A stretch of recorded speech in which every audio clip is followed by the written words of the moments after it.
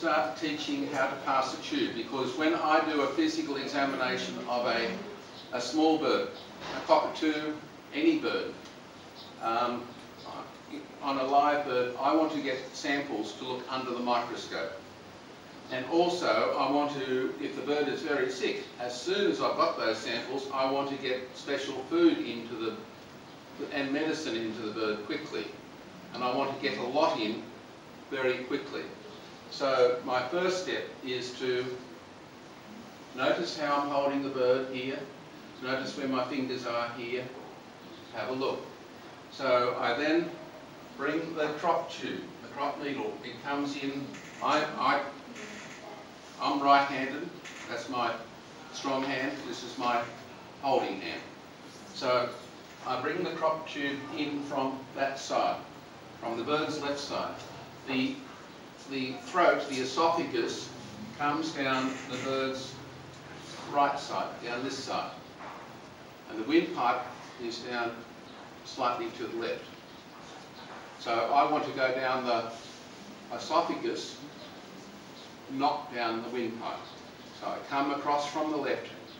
At the end of the tube, this part comes across to this side, and then it goes down. When I am getting the birds in position to put the crop tube, I hold here, and I make changes there, and then hold the head back.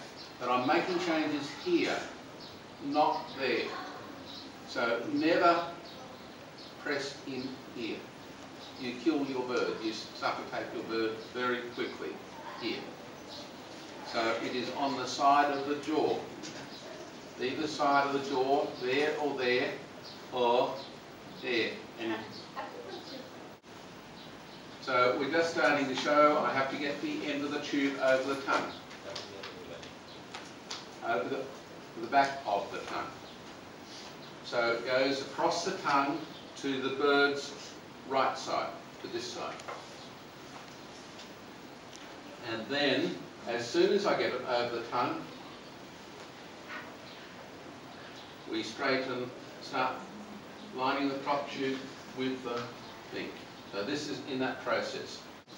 Before I put the tube in, I always line it up and see, because I have short tubes, I have long tubes, and I just grab the first one that will fit. And some tubes are longer than the other, so I want to see how much it goes just to here, right, into the crop. If it's a canary doesn't have the crop, but I just take my samples from down here. Canary finches often don't have crops, but parrots do. So I get my sample from the crop wash. So I want to look how far I pass the tube before I pass it. Thank you. Okay, let's see the tube passing down, starting to pass down now. Okay, there it is all the way. So here, usually I have about, for a budgerigar or parakeet-sized bird, I have about half to 1 ml of sterile water or Hartmann's solution or lactated Ringer's solution in here. And then I syringe that in. When I've checked that the tube is in the right place, I feel it. You can feel the tube passing down under your thumb, on the edge here. But I like to check that I can feel the tube and I can feel the windpipe separately. I feel crop tube here, I feel windpipe here. If I can feel both, I know it's not down the windpipe.